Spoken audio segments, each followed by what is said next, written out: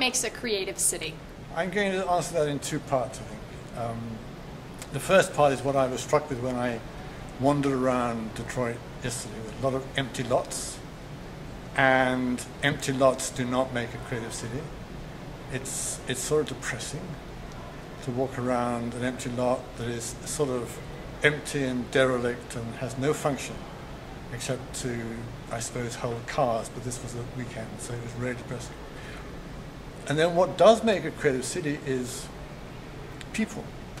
People interacting with people, having fun, sitting out, chilling out, sitting at cafes, bars, clubs, associations, dives, steps, having ideas, shooting the breeze, getting to know each other, having confidence to share their ideas with each other, falling in love, having arguments, developing ideas, and together, out of some of those odd conversations, somebody will feel that they have some idea themselves that they can follow through. They've borrowed an idea from someone else, or they've bounced an idea from someone else. And out of that can come their own passion with greater force and imagination and effectiveness. So this is a very long-winded answer to a very simple question that can be summed up in the word people.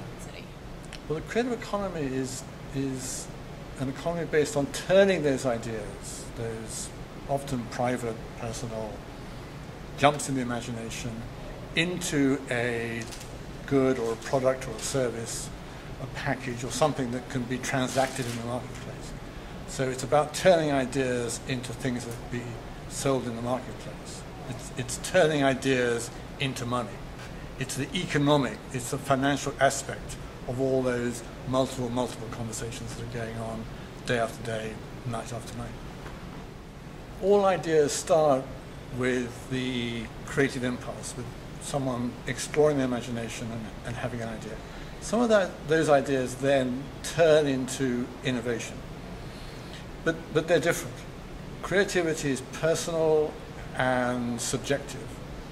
Innovation, at some stage, always has to go to a committee or a board for approval, and then the money will come and it will go into the manufacturing process. An art director, a film director, a songwriter are creative when they compose and they draw. They're not necessarily innovative.